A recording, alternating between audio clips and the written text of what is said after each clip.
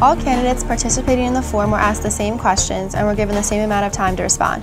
This video was filmed by QACTV and the questions were selected by editor Angela Price from Reader Suggestions. I'm Nicole Romeo reporting for the Bay Times and Record Observer. I'm here with Robert Buckey, who's a Republican Commission candidate for District 3. Thank you for joining us. Thank you, Nicole, for having me. In 2 minutes or less, tell us a little bit about yourself and why you want to be a county commissioner. Certainly. Well, I'm originally from Prince George's County. I moved to Queen Anne's County in 1998, and I felt like I've lived here my entire life because the people are so friendly. I want to be county commissioner for the simple fact that I just feel we need a change right now in our direction in the government. We need a commissioner that's willing to listen to the people and understand the needs of the people.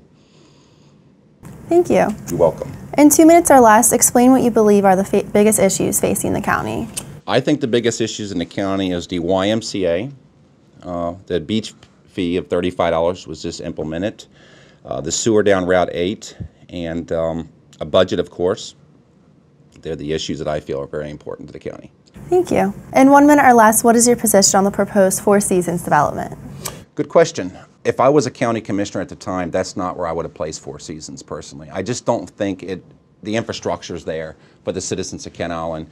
There's Route 18's one lane in, one lane out. Casa Marina's one way in and one lane out. If we're going to build these amount of homes back there, it's going to be additional 1,200 cars on the road perhaps on the weekends, going to create a lot of traffic jams. As I said, if I was a county commissioner, it's not where I would have placed it. But with that said, it's going to bring a good tax base to the county that the county certainly needs, and that's all I got to say. In 1 minute or less, what is your position on the public sewer for Southern Kent Island? Good question. I think the issue with me personally is that I have spoken to so many individuals about this sewer down Route 8, and they simply cannot afford it. Whether it's $100, whether it's going to be $2, or whatever the number is, they simply cannot afford to make that monthly payment. They're retired. Some of them are senior citizens that live by themselves. Some of them are on a fixed income. Some of them are out of jobs, are underemployed. And had this extra $100 put on them is going to be a big amount of money, in my opinion. I also understand that there is a need down there for something, and I'm just not sure that really this is the solution. So my biggest concern is the cost to the people down there. Thank you. Thank you. In 1 minute or less, what is your position on a public pool for the county and the YMCA project? I think a public pool for the county would be fantastic, personally. I think that instead of us funding a YMCA the way it is. First of all, I grew up on the Y. I love the YMCA, and I think we should do everything we can to bring in a Y. We should help them raise the funds, but I don't think that county should be in the business of funding private entities in the tune of $4 million. I think with that kind of money, we should be able to build our own public facility and put it in park and recs and control it ourselves. Or I'm just curious, did we shop this out? Did we look for other entities like the Boys and Girls Club of America, the Lions Club, or organizations like this, that if we donated the land, would they be willing to come in and build a facility on their dime instead of having the tax dollars do the county pay for it? So that's where I stand with that. Thank you. Thank you.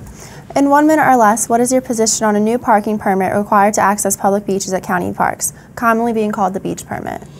I personally think it's another tax. I don't agree with it. I think our citizens already pay enough in taxes. We don't really get a lot for these services. And to sit there and put another $35 tax fee, whatever you want to call it right now, I just think is ridiculous. I don't understand where this came from or what brought it about personally. I think if we're looking to keep the beaches clean, I think that we can certainly get enough volunteers to help out in the county for it, but that's something I'm against 100%. Thank you. Thank you. In 1 minute or less, please describe your plan for achieving the county's stated goals of controlling growth while promoting economic development. It's a good question. I'm 100% for the Queen Anne's County Comp Plan. And whatever's within that comp plan, I feel I'm going to stick with as a county commissioner and not try to change it to satisfy certain individuals, whether they're for growth or against growth. I believe that we need to bring economic development to this county. We need to create jobs. We need to bring living wage jobs to this county. And if we have to work within the comp plan to do that, or even maybe make some modifications, I'm certainly willing to do that for the benefit of the county citizens that don't have jobs, that have to cross that bridge on a regular basis. Thank you.